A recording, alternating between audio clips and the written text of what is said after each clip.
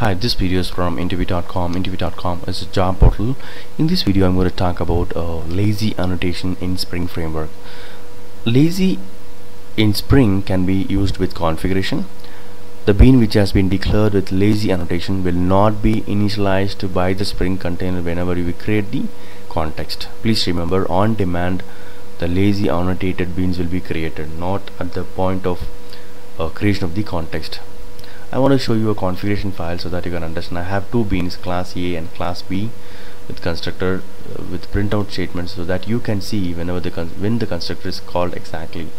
So I have two beans, and class A bean I am marking it as lazy. That means when I create the context, class A will not be created at all. It will not be initialized at all.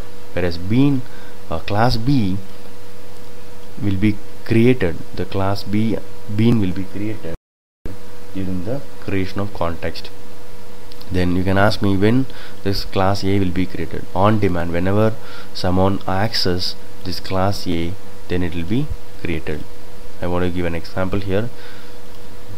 Some code is trying to access the class A bean, then it will be created, whereas class B will be created here itself.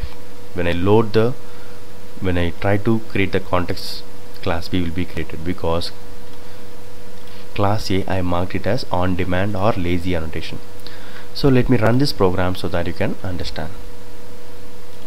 I'm going to run this.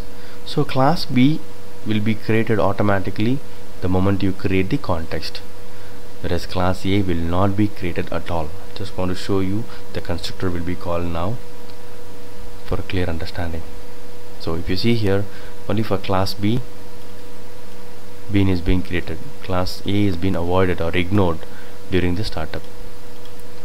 Okay, now we're going to see when the class A will be created. Whenever I ask the context or the Spring container to give me the class A bean, at that point of time it's going to create the class A. So this is called lazy initialization or lazy annotation I'm going to use in the Spring framework. Hope this video is useful and informative. Thank you and all the best.